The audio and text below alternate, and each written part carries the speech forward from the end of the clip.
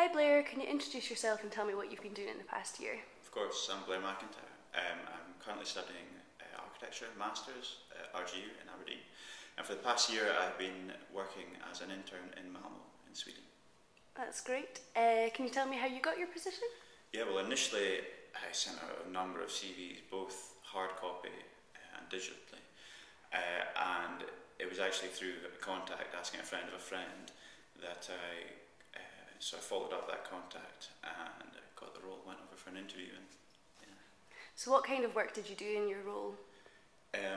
Well, I guess initially it was the regular intern work, but it just so happened that my practice was a smaller, medium-sized practice, so I actually was thrown in the deep end and did quite a number of different things.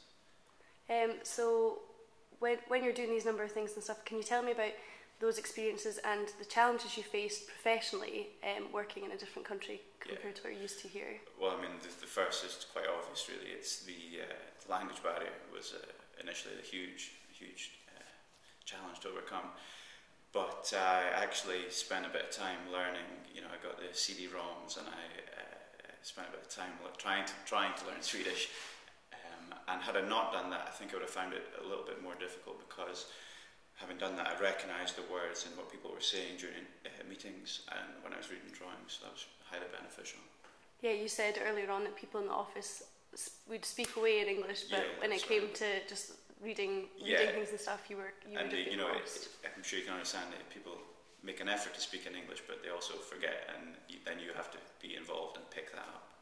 Okay, so they're professional things you felt you had to deal with, but what about socially and culturally? What did you struggle with there, or anything that you would suggest to people applying abroad? Yeah, well initially in my case, I kind of just up and went when I got the job, so that was thrown in the deep end as well, so I basically just packed up and went to Malmo, and culturally it took a bit of getting used to it, they kind of a bit more reserved in how they deal within the office, so people don't say exactly what they might feel, or they don't want to upset you in any way. But for me, I found it difficult. I would rather just be told, that's not correct, or can you do it in a different way?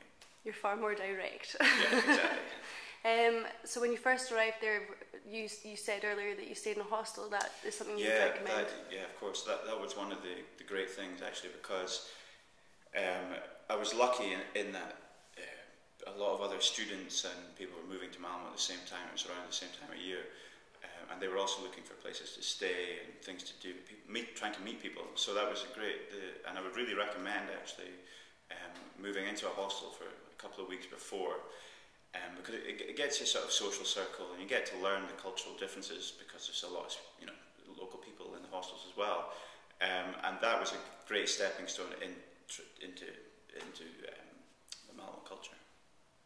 So, for this passport portal, is there anything that you think we should include as a useful tool to both employers and future graduates? Yeah, definitely. Well, I mean, in terms of employers, I think the one thing that I found a bit of disparity between was my employer in particular didn't fully understand, as a REBA Part 1, what exactly it was that I was to do in the office and the sort of targets that I had to meet. So if there could be some sort of area where they could go and find out this information, it would be great, and also they would get to see the enthusiastic students that really want to work abroad, so that would be a great avenue to explore. Great, thank you very much for your time, Blair. You're welcome.